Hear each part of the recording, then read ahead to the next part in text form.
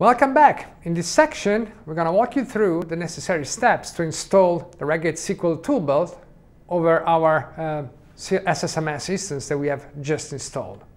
So the checklist for this section, it's pretty easy. We're going to install the SQL Toolbelt, we're going to activate it, and then, just as a matter of a test, we're going to use SQL Compare to create a testing environment and a production environment as a replica of the schema of the Acme Dev database that we just provisioned. So let's go to my virtual machine one more time. Now, under Cool Stuff, we have the SQL Toolbelt installer, which is right here. I'm just going to go ahead and double click on it.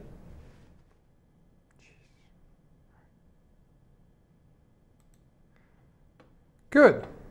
Let's go through the tools to install, because there are a few things that we can just modify to make it a little bit faster. So SQL prompt, let's just install it for SQL Server Management Studio. We have not talked about Visual Studio, so there's probably no need to install that as well. And if we scroll down, we probably want to do the same for SQL Change Automation. And just stick for SQL Server Management Studio only. Are we happy with this? We just print continue. We're happy with the license agreement. We accept.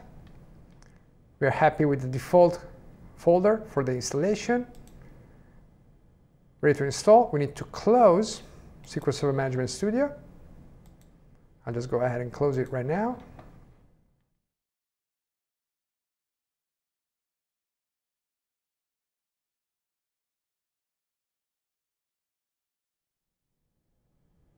Nice. The installation for the SQL Toolbelt went fine. 18 items were successfully installed. We can hit finish, and we will need to restart our virtual machine. As we've seen, it will take just a few seconds. So, all right, the machine has restarted. So let's just hit SSMS and make sure that the Toolbelt was successfully installed. So again, I'm going to just look for SSMS, Management Studio. Just open that up.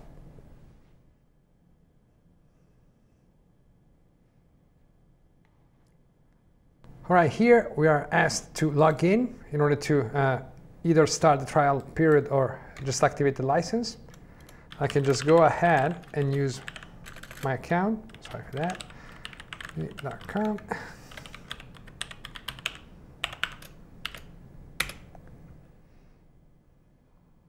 Sweet. I can close here, which is licensed, and now we can go ahead and connect to the SQL Server instance.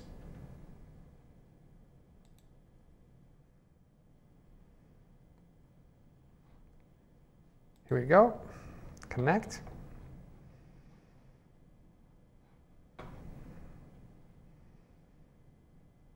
You see here we have a bunch of updates that are already available. I don't recommend doing that, but for the sake of this video, I will just defer the updates to next week so that we can just move forward. Remind me next week. Now, as a test for the SQL Toolbelt, we would like to take the development environment and just use SQL Compare to create a testing environment and a production environment. I will not explain how SQL Compare is meant to be used. We have a university video for that. I will just go and take it from there.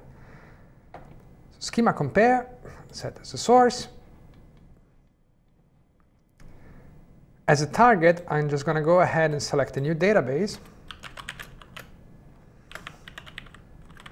You can call it Acme Testing.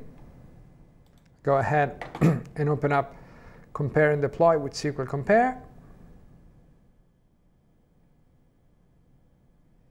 I will just be happy with the default values for the authentication and the options. Let's go Compare now.